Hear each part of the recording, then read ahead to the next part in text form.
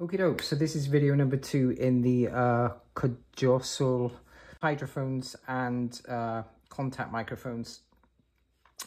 This is not a paid promotion. Like, I paid for these myself. These haven't been sent to me, and this is not an unboxing video. I think if you're buying a product, it's interesting to research it, and I think it's valuable to get honest opinions from other people that are using them. The first thing I'm going to do is continue moaning about the packaging because in the previous video I was saying about all this finely milled straw and dust going into the impedance adapters. So I looked closely in there, and at the bottom of the 3 pins where the black disc sits, it's not completely flush with the metal casing on the impedance adapter. So there was actually bits of straw jammed in there, and I guess there's dust gone in there. Maybe I'm overreacting. I'm just pointing it out. Okay, so I took the contact mic out of the packaging so I'd stop moaning about it. So this is a bit of a longer video. So if you suffer from TTAS, which is TikTok attention span, then you might not be able to sit all the way through this. I actually said that the other day in a video that I was making, and yeah, I've coined it now. I don't know if it's an actual thing or not, but TTAS.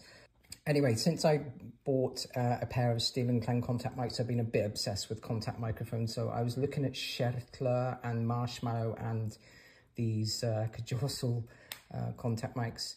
And I went for these first. I heard some recordings, really liked them.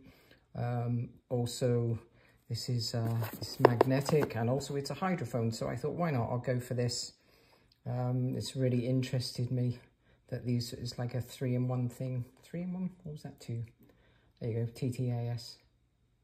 So I'm not going to go through a bunch of specs. There is a page on the Organic Audio website with a load of specs, so I'll put a link in about that. But I'm just going to go over the product. Like I said, if you're buying something, it's good to be able to, you know, research it a bit. So these are actually a lot bigger than I expected. They're pretty big, especially because the Steel and Clang mics that I've got are really small compared to this.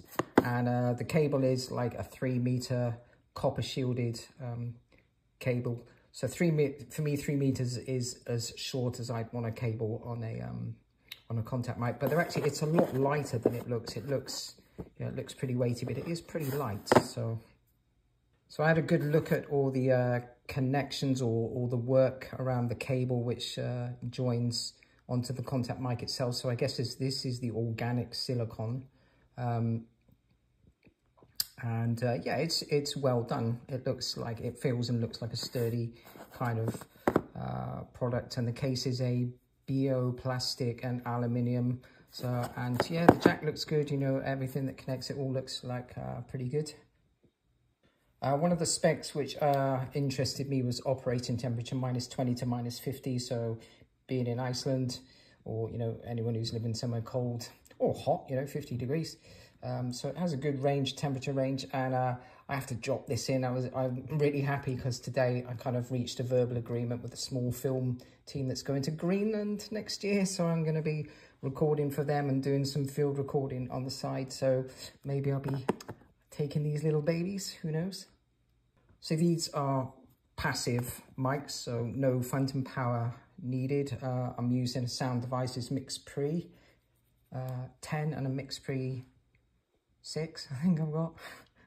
TTAS. Yeah, so the preamps on that should be good enough.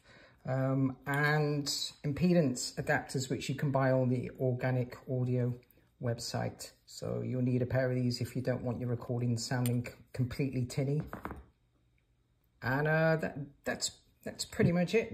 I think, just to try and keep it as short as possible, just to repeat myself, I bought these myself. These haven't been sent to me. Yeah, just as a closing comment about the packaging, I know I was having a bit of a moan there, but this does have a nice personal touch to it. The product itself, and the info in the box says, you know, this is a group of friends making these together. like handmade packaging, recycled materials, organic silicone. There are a bunch of people apparently who, you know, care about, you know, nature and doing something to try and to contribute to some good towards the planet, etc. So it is nice to buy something from like a group of people like this.